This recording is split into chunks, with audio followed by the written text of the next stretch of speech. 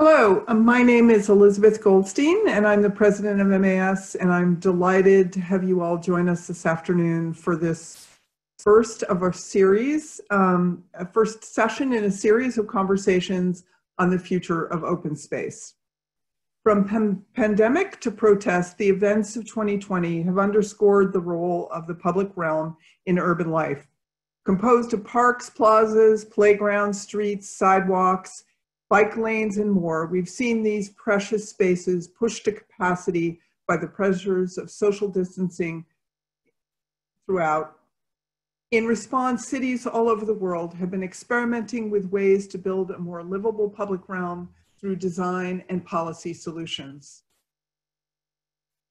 With so much uncertainty still ahead, what are the long-term implications of these learnings and experiments?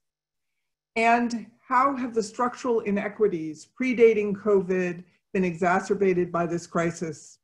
Can we look to open space to offer some solutions? In our 2019 report, Bright Ideas, MAS and our partners, New Yorkers for Parks, came together to call for the creation of a director of the public realm, a new position tasked with coordinating the constellation of public and private entities that oversee our public space. Today, we will hear a discussion about some of our local experiments, as well as examples from Baltimore and Los Angeles to help us seek even better solutions during this challenging time. Before we get started, here are some things to note. Using the chat function, you can comment and interact with each other. There is also a Q&A button on the bottom of your screen. There you can share any questions, and our panelists will take time towards the end of the session to answer them. And we have also added some tips in the chat for your reference. If you need assistance, you can chat MAS staff directly, and they are marked with MAS under the participant list. Our program today is anticipated to run for about an hour and is being recorded. A recording will be available later on our YouTube channel and Facebook page, where you can also view most of our past programming. As a reminder, tonight's program offers free CM credits to AICP members. It is now my pleasure and honor to introduce our moderator for this evening, Susan Chin. Susan is an architect, an accomplished one at that, an urbanist and civic leader, and has formed an independent consultancy, DesignConnects. She serves on the New York City & Co. board and the East Midtown Governing Group.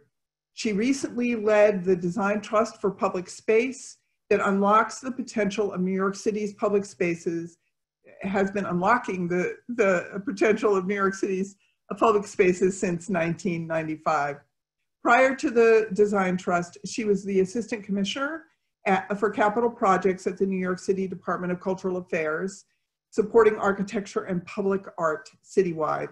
She also served on the American Institute of Architects Board and as the AIA New York chapter president. I'm delighted to turn things over to Susan, who will be introducing our panelists this evening alongside their presentations. Let's get started. Thanks, Elizabeth. I'm delighted to be here, and thanks to the Municipal Art Society for this series on the future of open space, adaptation, access, and equity. In the next few weeks, we'll discuss small business, bikes and transport, and parks, and I hope you'll tune in then. We've all experienced the new normal of life out of balance in the past 6 months. Open space is our touchstone, the essential and the adaptable infrastructure to restore health and wellness and our economy. The public's become the personal. We've also found government, the top down, can't do it all.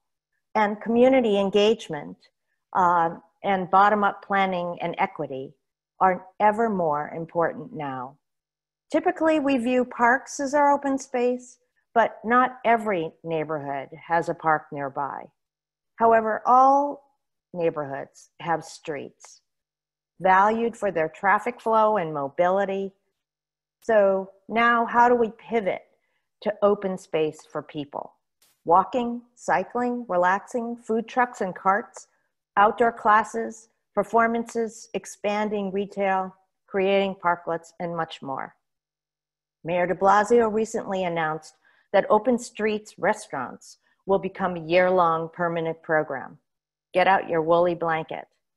So as we plan for the city's long-term recovery, how do we ensure our open spaces become more equitable, especially for those who lack access? How do we develop better models for shared space, including partnerships, stewardship, governance, and civic participation? So now to begin, I'd like to introduce Jennifer Gould, Executive Director for the Neighborhood Design Center in Baltimore since 2012. Jennifer directs all aspects of the center's operations and strategy. Her passion, don't we all need passion, for grassroots community development focuses on transportation planning, public space design, equity in access to public space in Baltimore. Earlier this year, in partnership with the City of Baltimore and Baltimore's Economic Development Corporation, NDC released design guidelines for distancing, fostering interventions for safely reopening to support small business. Jennifer, we look forward to hearing about this project and your work. Thanks. Thanks so much, Susan and MAS, for welcoming me and a bit of Baltimore to the stage tonight. I'm going to share screen and share a little bit of a presentation, a short one about design for distancing and the equity issues I've seen coming to the fore through COVID-19 in the public realm as a little bit of food for thought. Thank you again.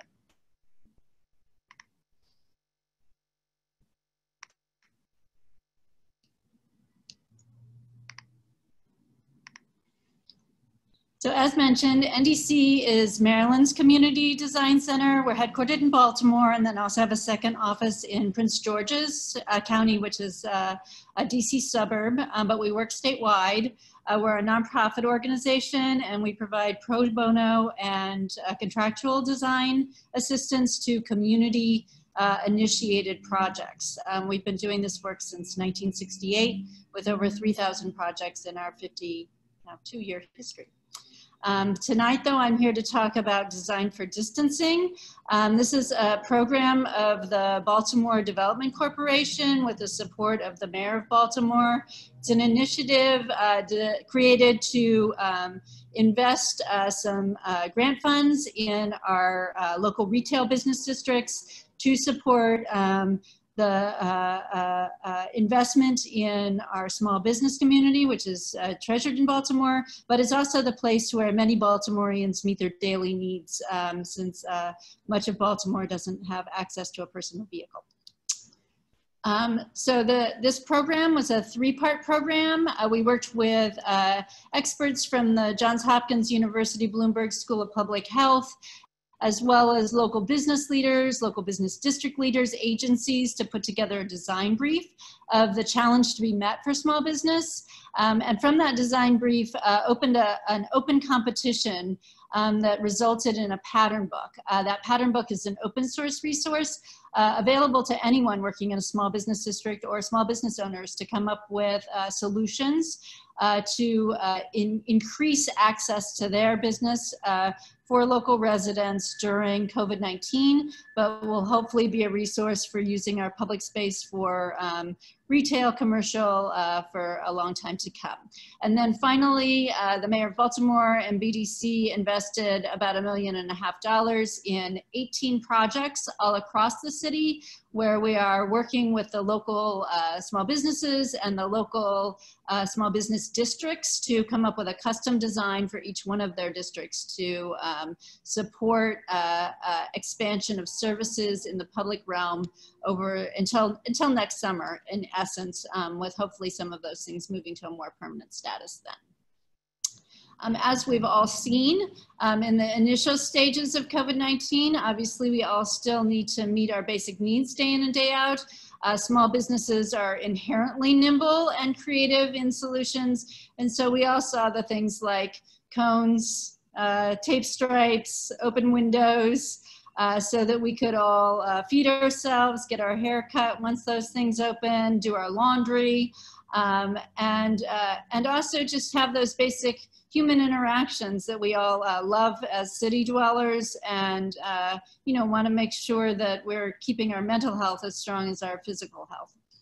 And so, you know, we in cooperation with BDC really felt that bringing as many great ideas to the table as we could and making those ideas available as broadly as we could was a great kickoff to the project. And so we put together this ideas guidebook that includes 10 designs, but also on the Design for Distancing Instagram, you can see all the entries. There were about 180 entries, if I'm remembering correctly, and all of those were posted on the Instagram, so you can get lots and lots of food for thought there as well. And now, just a couple months later, with the cooperation of city agencies and the local business districts, we're starting to see all these interventions come to life.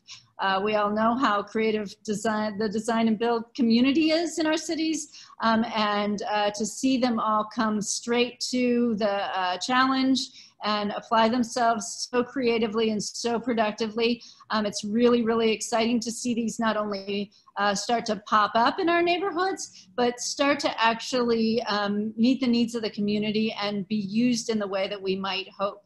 You know, that the amazing solutions really provide for that safe flow of pedestrians versus restaurant users, as well as restaurant staff, and allow the people that are you know, dining or seeing a distance performance to really use the space in a way that is safe as far as we know to today's standards coming out of the School for Public Health.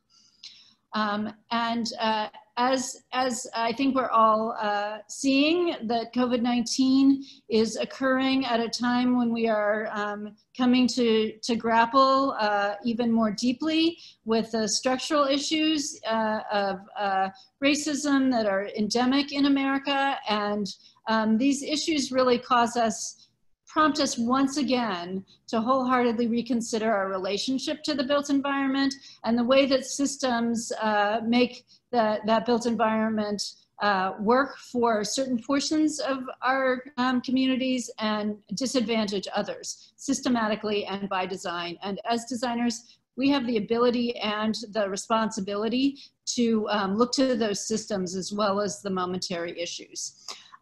You know, I know in Baltimore, we're still a largely segregated city, and there can often be a 20-year difference in lifespan in Baltimore by zip code. And that is because people were segregated to places that were not safe to live in the city from an environmental perspective. And those systems are still in place. And so people are now full-time stuck in those environments, and not just, you know, children aren't able to leave for half the day to school, et cetera.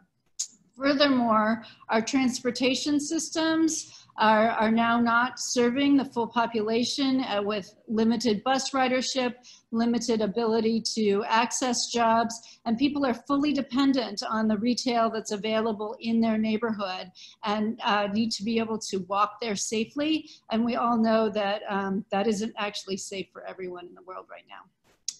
Furthermore, those local business networks, not all of us can put our credit card in our computers and have Amazon bring groceries to our door.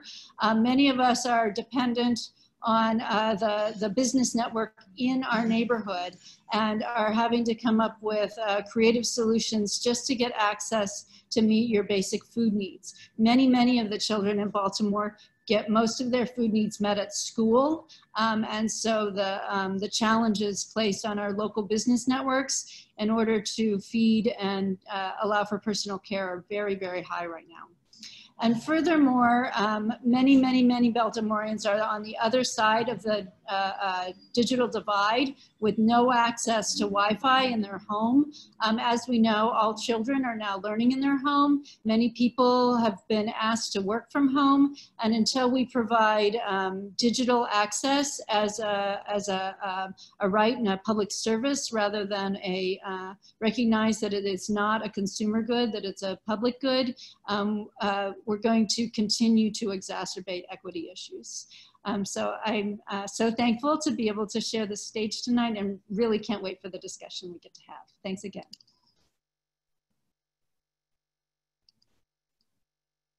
Thanks, Jennifer. For our audience, please post your questions at the bottom of your screen in the Q&A box or button. We'll discuss more soon, but first I'd like to introduce Wajenda Chebesky to tell us about Los Angeles's public realm. Wajenda recently joined LA's Advanced Planning Division as a transportation planner. He's former program director for Mayor Eric Garcetti's Great Streets program, a community-centered urban design and public infrastructure initiative. Prior to this, he served in various capacities as a policy analyst in Los Angeles nonprofit organizations, working on mobility, affordable housing, and economic and racial justice advocacy. And now, over to you, Wajenda. Thank you for the introduction. I'm so glad to be here. Thank you so much for having me. It's an honor to share this stage with all the brilliant minds and the people that are doing all this great work in our public space. So I'm here to talk about the program that I ran in the mayor's office, the Great Streets Initiative. And I would like to talk about it in context from how the city started doing, has always traditionally implemented projects to where we're going as a city, and how we view project implementation and service delivery in general for the city of Los Angeles. And in the end, I'll tie it into how what we've built throughout these years has come in handy, especially during these COVID times. So about the Great Streets Initiative, this was the very first mayoral executive directive in 2013 when the mayor came into office.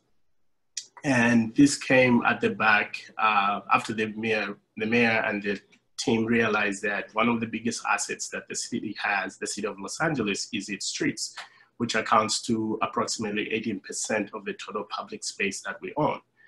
And the idea that came in with that was to think about how can we reuse this abundant space? How can we repurpose it? How can we think about how we can live, work, and learn and recreate on a daily basis through this asset that we own as a city? Initially, when the program started, it was very much a bottom-up approach, which the mayor and the council offices identified one major corridor in the 15 districts that Los Angeles has, and that was designated a Great Street. And the goal ultimately for that was just to ensure that those 15 streets that were selected increased economic activity. We wanted to revamp small businesses in most of these corridors. We wanted to, because Los Angeles is such a diverse city, and with every block that you turn to, the city looks different, the area looks different from the previous. We wanted to make sure that each and every one of those neighborhoods bring out their character. So we have Filipino town, we have Thai town, we have Little Ethiopia, we have all these different ethnic enclaves for that exist in Los Angeles, and wanted to make sure that as we improve these streets, wanted to bring out that character. We also wanted to make sure that we have these corridors, and the city in general is environmentally resilient. We just wanted to consider all and this is back in 2013, even before we had the Los Angeles plan, sustainability plan. The idea was to make sure that all these communities are sustainable and resilient in the long term. as you might know, the streets are one of the, in Los Angeles with so much traffic, the streets are generally unsafe. And we wanted to make sure that as we implement these projects, we'll make sure that the streets are safe and secure. And we wanted to make sure that we engage the community, though the initial engagement was a top-down approach, but there was that goal to make sure that the communities are engaged in every process of project delivery. Access and mobility as well, we just wanted to make sure that we're planning streets and developing not just for cars, but just for everybody that needed access to these streets. So after the 15 were selected and we did our first projects and we engaged our communities, we realized that one of the biggest challenges that we have, there's a discrepancy between the needs of the city as in general, from a professional and a bureaucratic standpoint, and there's a difference between what the community actually needs. So we just started seeing all these difference in needs and kind of led to some kind of frustration whenever we went to a community, presented a plan, and they were like, they would always come back to us, well, I don't think this is our priority as a community, so we started, taking those lessons and started thinking about, okay, how can we change our approach in how we deliver our projects in the communities. So we started thinking about creating what we ended up calling the Great Streets Challenge Grant, which was a very collaborative effort where we went to the communities, created a grant, and asked the communities their needs and what they wanted, and provided them with funding and technical assistance for them to initiate a planning process so that they can create the streets that they imagine to best fit the needs of the community. And our challenge grant, many wanted to ensure that we built stronger partnerships with the community, between the community and the city, wanted to make sure that we empower communities to develop a vision that transforms their community. So everything that we wanted to see in the community, we wanted to make sure that this is something that was envisioned by the community. Also, we working with a technical consultant, usually an outside consultant. We help them, we wanted to make sure that they are able to design infrastructure that not only just meets their needs, but also something that is very feasible and implementable. So we wanted to make sure that we work with a technical consultant on this one. And one of the biggest things, and I'll touch on this at the end, is that I don't know what the experience are in other cities, but many communities, especially low-income communities, tend to be engaged on a very aggressive scale, but they don't get to see the final infrastructure. One of the things that, one of the funniest things that I saw in my experience was one of the projects that we had for Great Streets was on 4th Street in Boyle Heights. We had a table and we had a pop-up event to reimagine how that corridor was gonna look like. But when I met one of the longest serving employees at the Department of Transportation, they showed me a picture at the exact location from the 70s where the community had been engaged to improve the street. But fast forward in 2017-18, the street still looked the same. So wanted to make sure that every project that we initiate finds a path to implementation. And in our process, in as much as we wanted to make this a community-based initiative, we did our part as a city and took a data analysis approach in ensuring that we implement the project. So we wanted to make sure that we identify communities that express the highest needs. If you see the maps that I'm showing right now, is that there's a very close relationship between communities that are economically disadvantaged, the one that have the highest injury networks. So if you see, it's what we call the HIN within a 1 mile buffer. And there's also like a relationship between those two communities and where the jobs are located, as well as the public health outcomes. So what we did as a city is that in order for us to push out this project that we wanted to make sure that we address needs, we wanted to do our due diligence on our end to collect data and use that information to target those communities during the application process so that we make sure that we engage those communities and give them an opportunity to create corridors that address their needs. So the process that we created was pretty much straightforward, but it took much longer than what we had planned. We had an application period that was open for 2 months for the challenge grant. Then we selected 10 projects for this previous round, which just ended in March of, in February of 2020. 10 projects were selected, and from those 10 projects, they conducted over a 6-month period of community outreach and creating their vision. Like I said in the beginning, we gave them enough time to reach the community, to engage them in various ways. And then from that 10 projects, we selected 4 projects that we advanced that we deemed to be most ready to receive implementation plans. And 6 of them are currently working on 2 ways that they will find funding for their projects. So, and then now we are in the process of finalizing design, and then construction will begin sometime next year. So one of the greatest achievements that we've had to this point is that we have 28 corridors that we call Great Streets and are designated as Great Streets. And we have engaged over 80,000 residents within the city of Los Angeles. And the engagement has been very deep and meaningful. And we have made improvements since 2013 to now of over 70 miles of street miles. And from this program, some of the things that we realized is that in as much as this was a transportation infrastructure project, we realized that in order for us to be successful and to achieve some of our goals that I highlighted earlier, like economic activity, we decided to create a project, another initiative that goes together with Great Streets called the Great Streets, Great Business.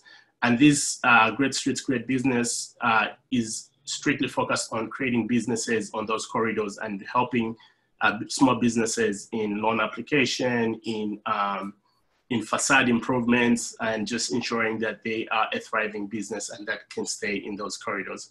And we've had a diverse group of projects that have come in. We've installed bike lanes, curb extensions, parklets. We've installed business signage, like I said, for Great Streets, Great Business. And we've established really strong community partnership. We've built, the communities have been so much empowered in a way that they have been used, they've come to work with the city on various projects. So in this post-COVID world, one of the biggest thing that happened is the city initiated a project called Slow Streets, and two projects, Slow Streets and LA Al Fresco. These 2 programs were initiated through the partners that we've created with the Great Streets Initiative. We reached out to those partners that we've had, but because they have had a great working relationship, we're able to roll out Slow Streets and the LA Al Fresco very smoothly to, to create open spaces for communities that don't have access to parks within their neighborhoods, as well as creating a space for small businesses to be able to continue through these COVID times. And great, Wajenda. Let's continue the conversation a little later. Okay. All right, thank you. Thank you so much. And now let's return to New York. It's my pleasure to introduce Janet Liff. Janet is a committed New Yorker and has spent her career at the nexus of transportation and real estate. A leading member of the Open Streets Coalition at Transportation Alternatives, she's also a director of Street Space, a political action committee that endorses New York City and New York State candidates with progressive transportation agendas. She recently launched the Neighborhood Empowerment Project at Open Plans, an initiative that addresses the lack of local public space management. Janet. Thank you. Thank you, everyone. Nice to join the community here. I'll bring up what I'm going to show in a minute, but it's been very interesting because versus Baltimore or Los Angeles, in response to COVID, New York City launched a really radical program, for those of you who are not from New York City, that they completely non-bureaucratic any neighborhood, any street wanted to apply for an open street, 8 a.m. to 8 p.m., as long as they were a local community group or even a single resident on behalf of a community group, they could get an open street. So it was a radical approach, you know, addressing COVID times. In some places we have had success where there are stewards for the streets. The streets have some length, and there's some, these stewards create some activity. So I didn't bring the images of it, but I encourage all of you to look at 34th Street and Jackson Heights, Avenue B, and Berry Street, all of which are at least a mile or so long, and as I say, have these very committed community members who do everything they have to do to maintain the streets. So that's probably about 6 miles of our streets, and the rest of the 67 of 100 miles, I'd say half of those generously, somebody applied, the street was open, it was short, not connected, communities were not, you know, ongoing engagement and active, so a lot of this space has sat fallow. And I know Susan actually lives on one of those streets that may have moments of fun, but I'm also working on that project on 103rd Street, but you know, all it is police barriers and people are not invited into the space. So to address that problem, what I'm going to share today is I engaged with the Future Street Committee of the AIA, and we identified the Meatpacking District as being a good candidate for a good partner, because the district had 2 shared open streets that were not working. One was a commercial street, one was a street that ran between 17th Street, which is between public housing. So we thought these are 2 great types. Let's go out there and model sort of the potential and hopefully demonstrate some ways and inexpensive materials that people could then use and then apply to their own open streets. I'll show you the video. You know, we did, the good and the bad of it is we did start with a baseline of keeping our budget tight, but then because this was with a business improvement district, their lots was donated, and there was, you know, the largesse of a certain amount of also skilled labor. So the result is a great model, but then when we can discuss later about equity, whether or not it can be applied as broadly as we would like, you know, is another story, but at least it's an inspiration. More pedestrian prioritized spaces. So on this side are more trees and vegetation, as though we're bringing to highlight. I'm sorry, I'm lounging on our reclaimed, not starting at the front here. Here we go. District as a future street. The Neighborhood Association, the Business Improvement District, worked with AIA, ASLA to come up with this amazing design that really lends itself to the nature of the district. Public space, we've got lawns behind us, lounge area here. It incorporates the uses of the restaurants, enhances the retail footprint on the street. Good public space is good for business, and if folks feel comfortable spending time in a space, it's really likely they're going to end up shopping and eating. What we're doing today is to show the city and the community how amazing it is to provide more pedestrian prioritized spaces. And on this side are more trees and vegetation, as though we're bringing to highlight it. People lounging on our reclaimed timbers. As you move forward, there's a center space. So there's a musician throughout the day and a live muralist painting art on the wall. Toward the end is all of our food and beverage. As you notice on the other side of this property are public spaces with big red umbrellas. We got 5,000 square feet donated sod. We painted the street to connect the sidewalk to the street to show that this was one contiguous space. As soon as we laid the first piece of sod, as soon as we started chalking the cobblestones of the sidewalk, you felt the warmth of the block, the character of the block change. It brought a more pedestrian scale to the streetscape, and people inherently found themselves wanting to wander down this block. And these are our barricades. We designed these on wheels so that the centerpiece is movable. We wanted to make sure the district is able to block cars when they need to, but also allow trucks and other cargo to come through. These particular barricades were left over from a nearby high construction project? So the inspiration was, DOT rolled out their Open Streets program, and we discovered that a lot of them were not working. They were just kind of like dead, disactivated spaces, and nobody walked on them. And if you can believe it, there was no pedestrian traffic on the street before this installation went in. What's worth doing is looking at the street next door, which is absolutely the before shot of this street, which has also an open street, open for restaurants, and there is no activity on it.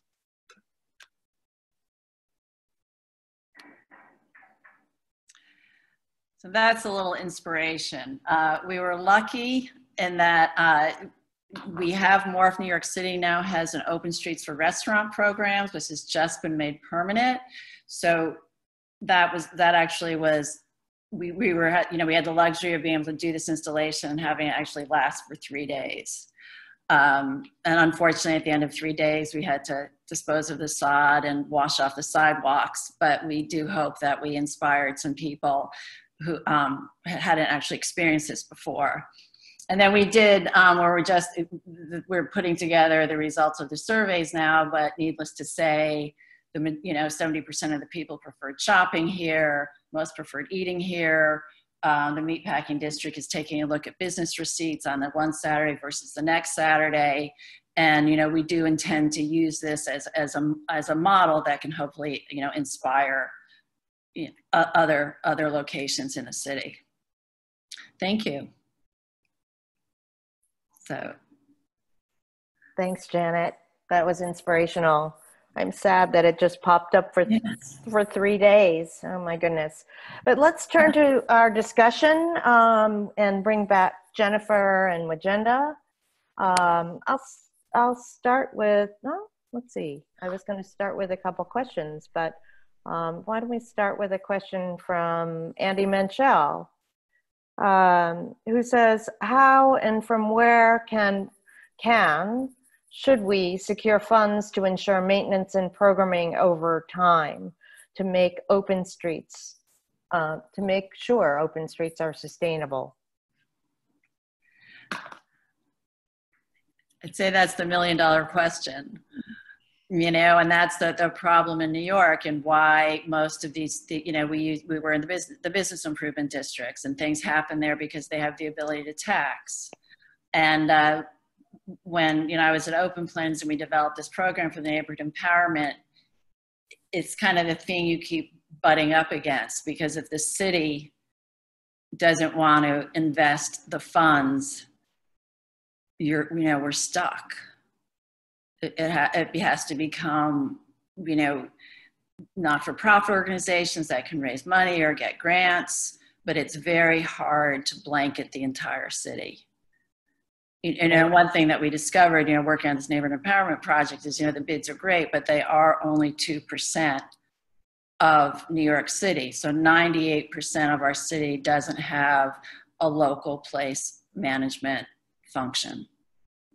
So maybe we should bring some citizen action to bear. I remember back to the 70s and the 80s in New York City, right after the fiscal crisis, or even after 9/11, how people would take action on their own. So kind of guerrilla gardens, not to say that they're going to pave potholes, but are there ways, I don't know, Wajenda, in LA, are there ways for citizens to just get involved, wearing your kind of public official hat? How could we bring citizen action to bear? Yeah, I'll first of all, I just want to agree with Janet on this. It's maintenance funds are pretty much the highest drawback for any kind of improvements. Even how the terminology we use, anything that's not standard on the street is considered substandard, and the city usually doesn't even have the equipment to clean those. So, for example, even the protected bike lanes that have been installed throughout Los Angeles, we are having a hard time maintaining that. And I agree, like for the projects that we had in business improvement districts, like in downtown Los Angeles or any area where the businesses are very strong, we tend to have like a strong commitment to maintain and, maintain any kind of improvements that we had. And that's what the approach that we're moving towards now is when we talk about any future funding now, we always want to build in maintenance, because maintenance has far been neglected. In California, we have various bond measures that allow us to build infrastructure, but not necessarily to maintain it. So for the most part, we've relied on communities. So if, for example, for Great Streets, one of the things that we ask is that we partner with a nonprofit organization that's registered, and that way there's some level of continuity when we install a project. So we are very limited in terms of who we work with because maintenance becomes an issue. So if we work with a nonprofit organization, they can go for city grants, they can go for outside grants and be able to maintain that. So, and that's the one thing that we tend to stick on, especially with the challenge grant, to ensure that we have the built-in maintenance approach to the projects that we install. Thanks. Jennifer, do you have something to add? No, other than, we were very careful to build a contingency within the overall budget to maintain these projects over the coming months. Our business improvement districts might have the funds to maintain that, but many of our other districts do not have funds for that. And people are often working 2 or 3 jobs to keep their heads above water. So the people that can actually participate in this sort of DIY are actually often people that are of greater privilege. And it continues to rebuild those spaces for people that already have the means to get access to them. But that certainly, as Agenda suggested, one of the greater challenges for the public realm is that, obviously these are often like on the other side of a traffic barrier because these are also public roads. And so the DIY, you have enormous liability issues. The only thing that even made this possible was that basically BDC said, because it is the public realm, we're going to put kind of a blanket responsibility in terms of liability on all these projects on BDC. You can't actually do DIY something in the street because then you are putting humans at risk too. And so like, that's always the rub is like, there are certain things that we could be doing like paint, but even that the DOT says, that can be a distraction. You could be causing accidents. You have to rip that out. So it's really the public space challenge, especially when we're taking on streets as public space and not just green space as public space, the bar really gets raised in terms of that DIY approach. Right. I guess that's our challenge is how do we look at this, these solutions and pop-ups or pilots as being informing long-term solutions, right? I do think that the economic development side of it is a good side to push that, right now we're really dependent on these as economic spaces and not just as culture spaces, and that our economic development arms really should be taking a look at the way that people love to use these and how much more business it drives. Yep. Great. And I also think, it is really cross-cutting where your health, your social resilience, your physical resilience is so dependent on this open infrastructure now, right? Yep. Yeah, and I just want to add to what Jennifer said, on top of the maintenance is the liability aspect that comes into play. So one of the things we use to ask our community partners is that you need to provide liability insurance before you do any pop-up or before we partner with you on any project. But we and you haven't had any rebellion, Agenda? We've had some rebellions from some of our business improvement districts. Yeah. We've had it, and especially in the previous round. In the current round, we've been able to work around that, and thankfully, the city is working on being able to take on liability for projects that are initiated within the city, even though they are designed by the community. So we are moving forward on that, and we'll be able to cover the liability aspect, but we still have to work on the maintenance aspect on how that, because that's very much, that's tied into funding, long-term funding. Right. That's what's so radical about the program that is happening right now is that the DOT did not require insurance certificates from any of the community partners. So I mean, you know, all of us in this world here were just sort of floored that they would proceed like that, because we've always had the position, you know, people walking or playing in the street is a significantly less liability than a car driving through the street.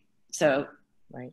You know, that's something that's been a problem for decades in this city. I know. I feel like we need to have a whole other session just on liability and tort claims.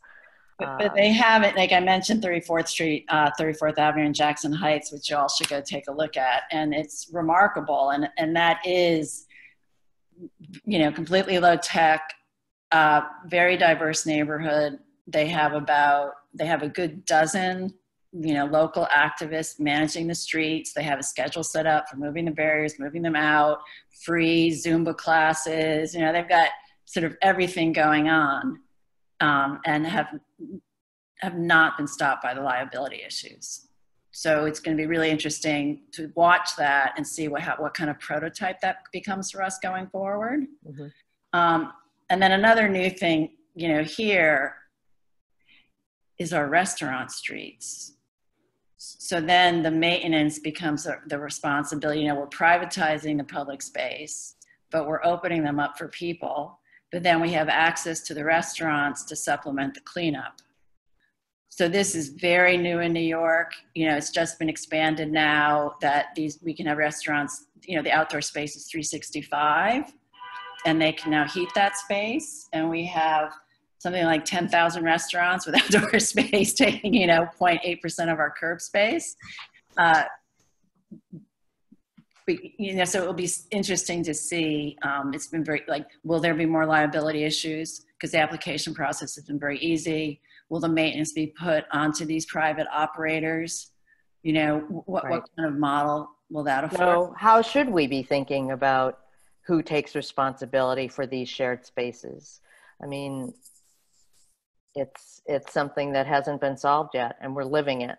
So for all of you who are experimenting with these different types of shared spaces and governance models, you know, how do we think about this going forward? The city could assume liability for the public space. Yeah, right. And do you make a deal and say, you know, you accept the liability and we'll maintain it? So they could. Yeah. Well, with us, I think that's the reason why a very collaborative process has been working so far. In that we've come to a place where we understand community needs a little bit more than just like going in and implementing projects. Because now we know that with that comes all those responsibilities, which is why, like I said earlier, we're working on ensuring that we take on liability for projects such as the ones for the Great Streets Initiative. Right. Because ultimately, they are in the public realm, you know? And I saw one of the comments, I think from Andy, he says, we are the biggest entity involved, and we pretty much, the city owns those spaces. So we need to start getting creative on how we take on this and just do a lot of work in the background to ensure that the engineering that goes into planning these improvements is, one, ADA accessible. We check all the boxes that are needed to, in order to ensure that, you know, that helps us even just minimize the liability aspect of it. Right. And so let's turn to how can cities ensure equitable access to outdoor spaces. And I think we began with Municipal Art Society looking at Fight for Light and sunlight for underserved areas without adequate open space, especially in the coming winter months.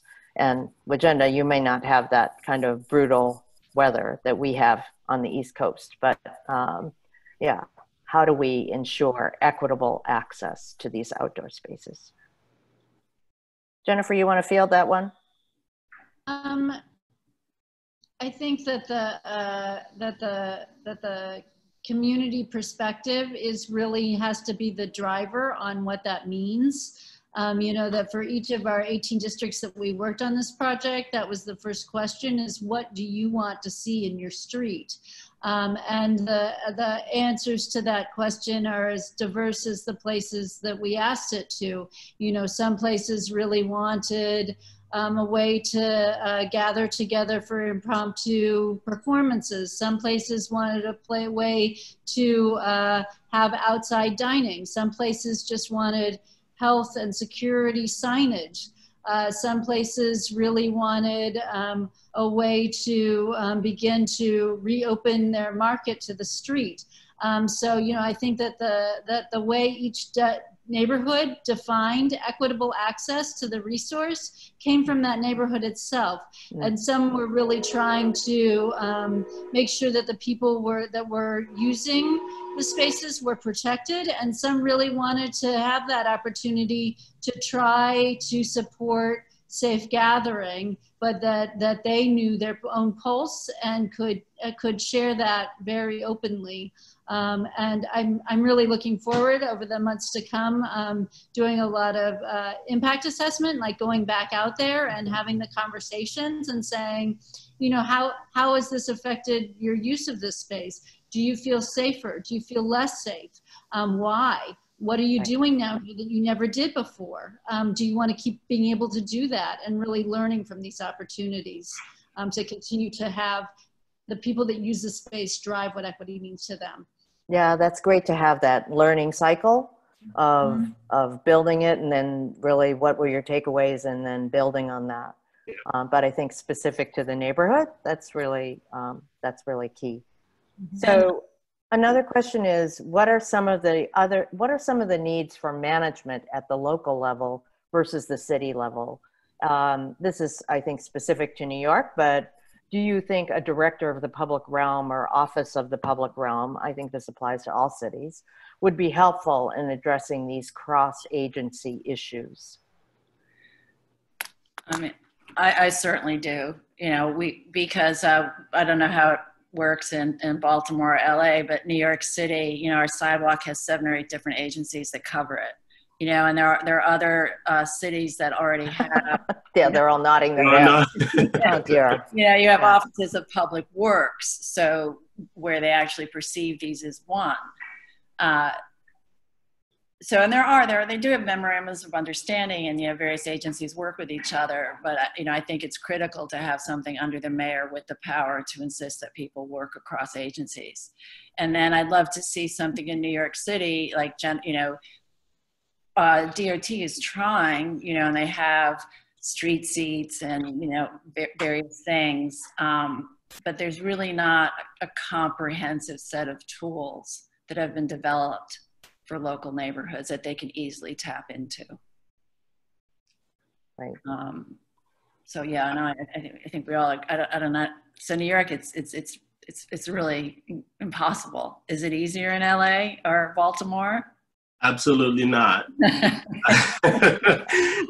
It's not easy. So the biggest, so one of the things that the city is working on is to create, you know, a position similar to that, but looking at more from the standpoint of infrastructure delivery through the mayor's office, and building on some of the examples on how, because in order to implement great streets, you need to be able to coordinate with every department. So building on the model on how we used to work with great streets and how we brought different projects together and different departments together to implement projects is how we're looking at how do we create this position, whether it's just a position that we're looking at 2 different aspects. One, creating maybe a platform where everything is filtered into one place and then distributing it, or having a position that is able to manage, you know, overseeing the different departments, so that we can have like one place where all these things are directed. But as of now, and as like right now as I'm speaking, we don't have any mechanism that's able to guide those or just provide guidance on the public realm as a single entity. Just your winning personality, Wajenda, right? cajoling your colleagues along. Yeah. Yeah. So one of the things that, you know, as we think about resilience, social resilience, and also recovery, how do we think about our open spaces is rebuilding this infrastructure that we're all being challenged to do now. So, you know, I don't want to lose track of actually living as a coastal city where, you know, what are we looking at rebuilding in terms of our infrastructure and our social resilience and our physical resilience? So I'll take a stab at that. So one of the things that we've been looking at, especially with the popularity of great streets, and then slow streets, then LA al fresco, is just the demand for public infrastructure, which allows recreation and just understanding the benefits that come with that. We have a very, the city of Los Angeles, if you look at it on a map, is very dispersed. It's very long, and we kind of go into different geographical regions based on where you are. But one of the things that has brought us together is just the idea of like going back to the community. Even the way we implemented the slow streets and the LA al fresco, we said we have a program, whoever is interested come in. With them coming in, even through great streets, we are able to understand some of the, you know, basic needs they have. So we've been able to think about things like we have urban heat islands. I know you are fighting for light. Over here, we have too much sunlight that, you know, is affecting, you know, global warming and just affecting the quality of life for Angelenos on a daily basis. So residents have been able to come up working with environmental groups to be able to decide some of the basic infrastructure that's needed, from planting more trees, which we have a great project on through the cap and trade money.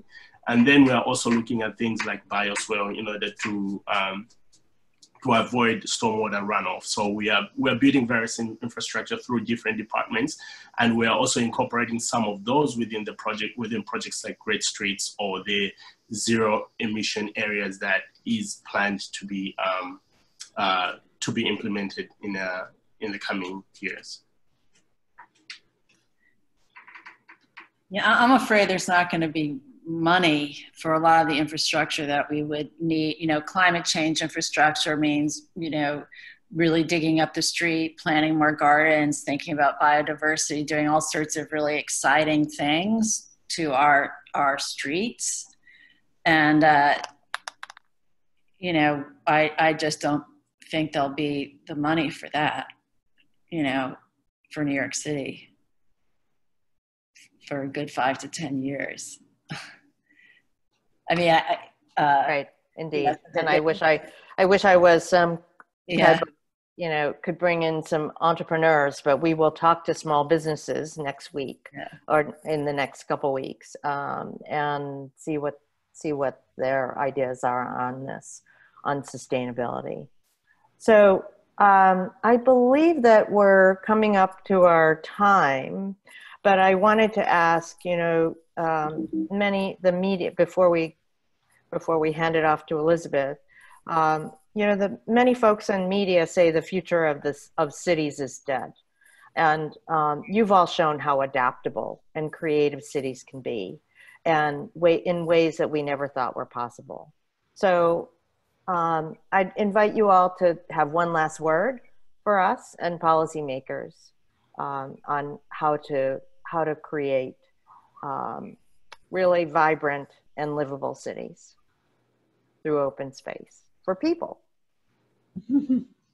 Yeah, I mean, I've seen the people of Baltimore stand up for the things that they treasure during this time, and many of them are taking place in open space. And we continue to uplift the social structure that only takes place in the urban environment, as I think one of the healthiest for human interactions, as well as for the creativity that we all believe, I think, is at the source of the future solutions. That's all urban in my mind, and it's not, we might be having a moment of fear, and it is scary, but that's not going to change the broad trajectory, I don't believe. Yeah, I mean, our restaurant program, which there wasn't time, and our open streets program has sort of morphed, and now we have the restaurants, and we have restaurant streets which are closed to traffic for longer periods of time, over 24-hour periods. I mean, that's what's sustaining the city, because like right now for New York City, those are the bright spots. If you go out, to Dyckman or Vanderbilt or Broadway or any of like, one, they're everywhere. They're in every borough, and so the city, because New York City is all about the street and street life. I mean, we're an outlier in that in this country. It's not dead, and I think people are. We have this whole new paradigm now, which is very exciting. So I think that's something to look forward to. So people aren't going to be ready to give it up. No, absolutely Brenda, not. what's your last word? And then we'll invite Elizabeth to come I believe, like we've seen in the city of Los Angeles that the city has been very resilient through this. And one of the ways that I've seen this is, one, communities taking up the charge to be, leaders in their communities in terms of planning and what kind of infrastructure comes in. We've seen a lot of development still going on. Even if you go on a planning committee Zoom call right now, you see there's still a lot of activity. So I think the city is very far from being dead. And what's encouraging is just how communities are realizing that they are part of the process and, taking up the charge to be able to be co-planners with the city to implement various projects. And speaking from the city standpoint too, is we've seen this unprecedented, pandemic hit us at a time that we least expected, but we've been very nimble at responding to what the city needs. So whether it's implementing the outside dining program or implementing slow streets, we've been able to marshal resources to ensure that we're able to create a sustainable city in a way that is very resilient and uplifting communities in general. So I think we're still intact. The city is still here to stay, and I think we're moving in a direction where we're becoming partners with communities to move the city forward. Well, on that note, thank you all. And I would like to, and this has been a pleasure to hear your insights. Now I want to invite Elizabeth back to close our program. Well, I can't thank you all enough. This has been a really inspirational and interesting discussion. At MAS, we spend lots of time thinking about these issues, but I think that we were really moved to hear some of the ideas and inspiration that you all provided. I do think that New York City is challenged at the moment from a financial perspective, but I also think that many of the things that you all have mentioned, the facility in the community, the willingness to try stuff, all of those things are going to see us through while the money may be taking some time to follow. But I also think it's important to remember that these kinds of improvements in the street don't actually cost a ton of money compared to much other social infrastructure. So there are ways to begin to implement perhaps on a smaller scale and begin to build to a more comprehensive program as hopefully the resources in New York City and in cities across the United States begin to return.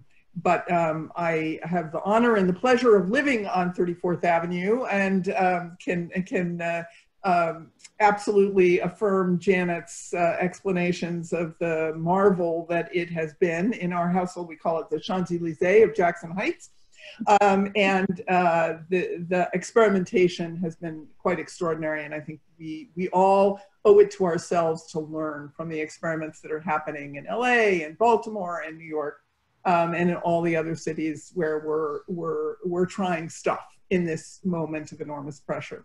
So thank you all again. we couldn't have had a better group of people to talk about this and to kick it off. And thank you to Susan for moderating this and the coming parts of our series. She has also been really helpful in actually shaping the series, as you will see as we go on. I'd also like to thank my colleagues at MAS, Tara and Iana and Jackie, who are brilliant at conceiving and executing on these incredible programs. So I also hope that for those of you who have joined us this evening who are not members of MAS, that you will consider joining us.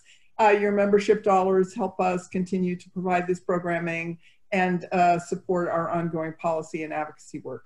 Our next session in this series will focus on small business, as Susan indicated, and will take place on October the 15th. Registration will open sometime next week. So I hope you will join us again, whether you're in the audience or a speaker, and we hope that you all have a wonderful evening and hope to see you again next time. Thank you.